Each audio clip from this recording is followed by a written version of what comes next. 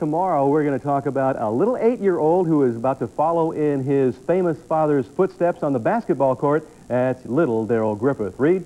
Okay, thank you.